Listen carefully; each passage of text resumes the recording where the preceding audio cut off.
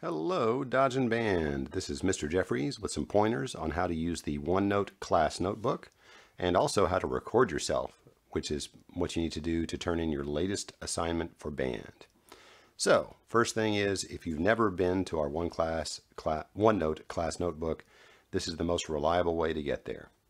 All right, you go to cobbk12.org, click on the little link here that says Parents, and you want to sign in to Office 365. Let's click that. Then you'll put in your email address and password. The email address they want is the one that is usually your name at students.cobbk12.org. It should be the same way you sign in if you use OneNote or SharePoint or whatever at school in a computer lab. I'll click sign in. It'll ask if you want to stay signed in. That's up to you. And then you'll be at this dashboard with all the Microsoft Office applications. Okay. Now the class notebook is something that has been shared with you.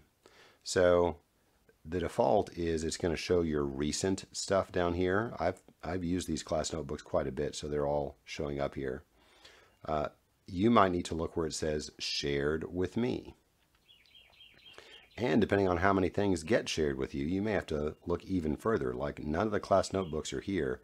So, but if I click show more, I start seeing them. It goes a little further back in your history here. And if you still don't see them, you can go to where it says more in OneDrive, which should have your full history of everything that has been shared with you. I'm going to click on Dodge and Band 7.1, just as an example. This is the teacher version of the notebook, so I have everybody's name along the side. Yours will probably just have the welcome. It'll have the collaboration space, the content library. So, for example, if you don't have your scale sheet, it was trapped at school, or if you're a sixth grader, the thing we're giving you is brand new, it'll be here. So in this particular library, it says Music, Scale Sheets. So this is a folder, and here are the pages that are in that folder. Okay, so a seventh grader, for example, would just find the scale sheet for their instrument and click on it to download it if you need to. If you already have it, no worries. All right, let's practice recording some audio. I have my tenor saxophone out, so here's a tenor sax player right here. I clicked on the little arrow and I have now two folders. One is for written work. That is where you should have put your rhythm analysis sheet last week. The other tab is for recordings, which is what we were doing this week. So once I click this, this is the folder. This is the list of pages. There's one page and it's untitled so far. The title is over here above this gray line. I'm going to give this a title called C Concert Scale. Oops. All right, now you cannot insert audio in the title area. You have to click down into the content area. Title, content. So below the gray line, I'm clicking one time and my cursor shows up there. That gives me a chance to put something there. What I want to insert is an audio file. I want to record myself. So I'm going to go to Insert, right there.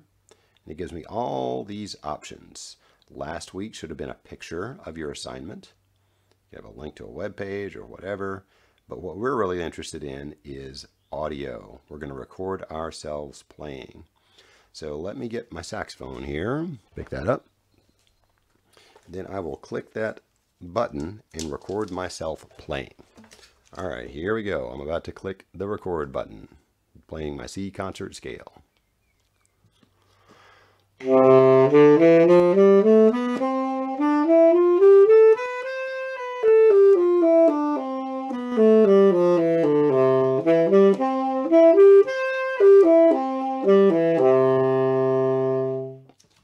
And that was my C concert scale 2 octaves.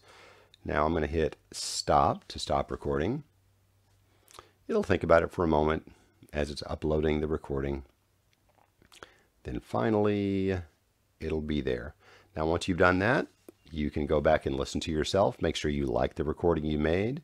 Mr. Westfall or I will be able to click on that recording and hear what you recorded. So that's one way to do it. The other way to turn in your assignment for this week is if you're able to attend our Zoom session, you can play it for us live, and we will give you a grade based on that live performance. All right, folks, good luck with the class notebook. We need to get good at it because we're kind of stuck with this for at least the next few weeks. And happy practicing.